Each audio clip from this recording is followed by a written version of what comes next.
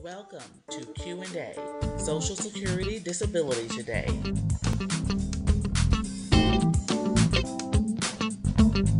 This program is brought to you by the Reeves Law Firm, representing you and your Social Security and disability needs. If you have a problem or questions regarding Social Security and disability, call attorney Anthony Reeves.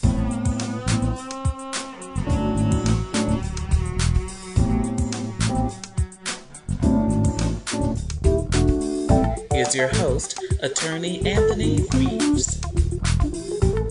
Okay, I get this question a lot. I know this happens a lot. Sometimes people ask me, why can I get Medicaid now for my SSI, but I have to wait 2 years for Medicare for my SSDI? And I always tell people, quite bluntly, it's in the regulations.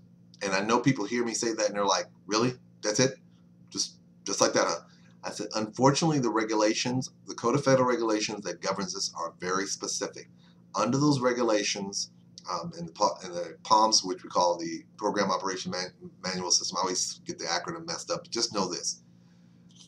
The criteria and the regulations governing when your insurance coverage begins, it depends on each program.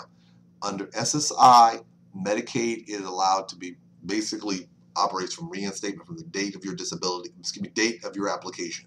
So, or whenever that date of the application is, or if there was a disability date after that, as long as you're getting SSI, the first day you're eligible to receive that first dollar of SSI, you're eligible to receive Medicaid on that same day. Unfortunately, SSDI set this up very differently. The way they have it set up is that your eligibility to receive benefits, Medicare coverage does not begin until effectively 2 years after that. 24 months after. Now, this is a kicker. 24 months after your benefits, you started receiving benefits. What do I mean by that? Well, let's pause on the same example that I've given you before. Let's say you applied in January of 2013 and you are found disabled now and your disability began in January of 2012. Well, it's 12 months from that date. 24 months from the date of your disability back pay. So if your disability benefits started in like June of 2012, when are you eligible for Medicare? June of 2014. And I always tell people that usually it catches itself up depending on how far back you go.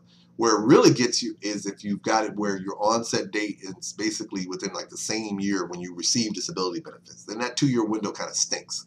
So if you're here and you amended your onset date to January of 2014, guess what? You're not going to get Medicare until 2016. It is what it is. I always tell people it stinks. Can't change the nature of the beast. But just be aware of the fact that the programs are very specific that basically allow for the fact that under SSDI, your Medicare you're only eligible to Medicare effectively 24 months after your first date of benefits receipt. Now, keep in mind, the first date of benefits is the one going back retroactively, not the one you're getting today, like your monthly benefits going forward. They're looking going backwards to the earliest date of when your benefits began. And like I said, don't try to understand it. It's just the nature of the beast.